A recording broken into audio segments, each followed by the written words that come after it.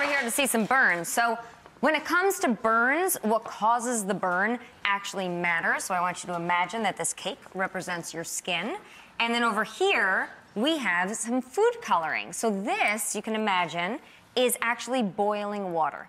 Now, if the boiling water gets on your skin, it's gonna hurt, it's gonna cause a burn, right? But it's unlikely to penetrate very deeply into the skin.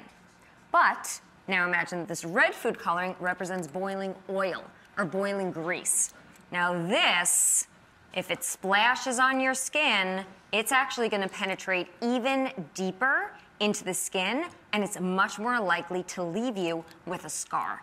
So when you think about burns, we usually categorize them into first degree, second degree, and third degree burns. Let's take a look at an image of what a first degree burn looks like. So this sort of looks or reminds me of a sunburn. It stays in the superficial layers of the skin. It's red, it's tender. This is the one you get from the oven racks, like these.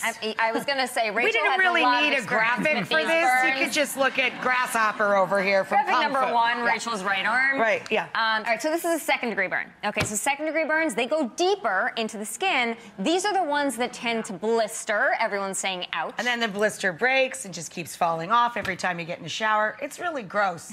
So here we have a third degree burn. So you guys, if your skin looks anything like this, okay, you are calling 911. You are going to the ER. Signs of a third degree burn could be a white waxy appearance. It could turn dark brown. You could get almost like a char on the surface of your skin. So what do you do if you get a burn at home? So Dr. Anish, he's like the demo guy. I survived my choking episode, so I'm let's ready to imagine that you have burned your arm over here. All right, so here we're gonna run it under water for about 10 minutes. You wanna cool the burn. You gotta cool the burn. And cool water is good enough. You do not wanna use an ice cube. If you use an ice cube, that it can burn more. Extreme temperature can actually cause more damage. And step over here into my little laboratory over here. So you wanna then, once you've cooled the burn for about 10 minutes, you wanna pat it dry, and then you want to apply either a thin coat of petroleum jelly, or what I like to do is I like to use aloe.